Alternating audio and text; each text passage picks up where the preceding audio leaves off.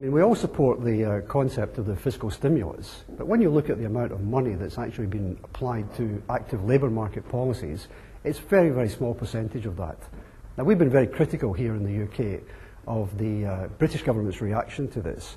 We don't feel they're doing enough insofar as protecting employment. The measures they've taken so far about trying to get people back into work are all very well, but when you have approximately 5 people chasing every one job, and unemployment increasing at the rate of about 140,000 per month, then the prospects of finding employment are very, very slight indeed.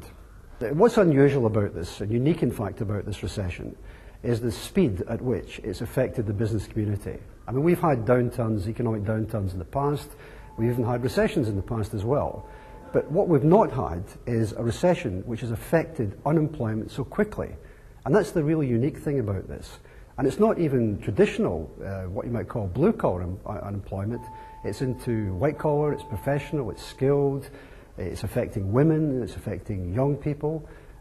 It's very difficult for older workers to get back into jobs. I mean, this is a major crisis affecting literally millions of people in this country, and that's the reason why we keep banging the drum, more has to be done.